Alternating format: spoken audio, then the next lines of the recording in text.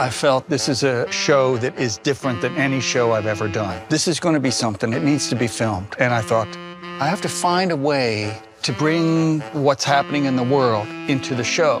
And that is one of the reasons I reached out to you. Thank you. A match made in heaven. I'm a commuter, my house. You didn't have to go far. Well, there's a Santa Claus. Do you remember the first time we actually met?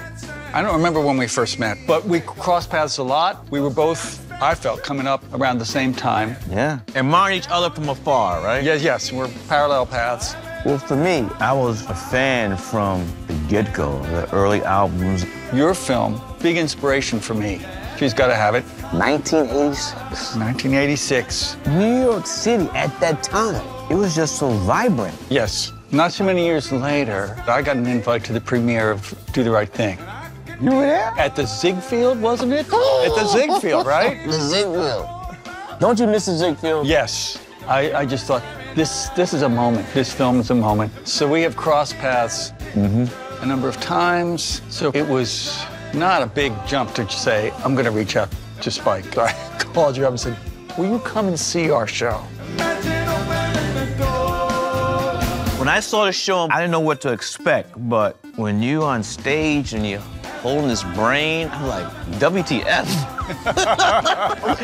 And then I see these musicians come on stage and the percussionists, the marching bands. I mean, the choreography is amazing. How do I work this? That's the move. I was in. What is it about marching bands? You got a thing with marching bands. To me, it's incredibly exciting when the percussion gets broken down, and so that what would normally be one person on a drum kit is now 10 different people.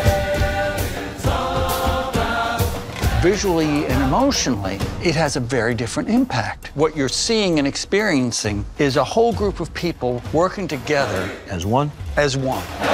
And you feel that.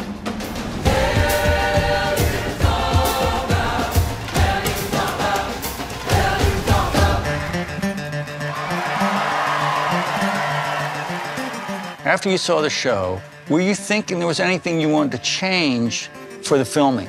Well, this is not my show. This thing is great. Before I even saw it, it was great. I saw my role is,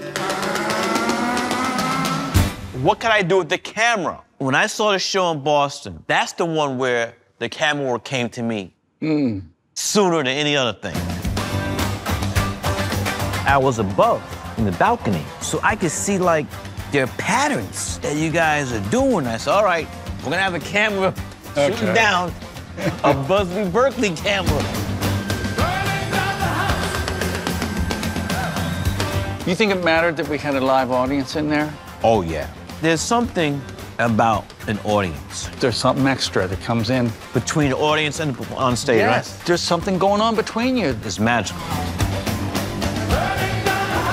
And that Saturday night crowd was great. Saturday night, New York City, Broadway, the late show. So people went to dinner, people had a couple drinks. That 9 o'clock show, people were lit.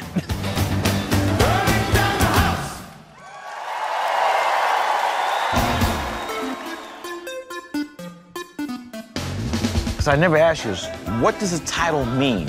David Byrne's American Utopia. That word is a magical word. Utopia, peace and love.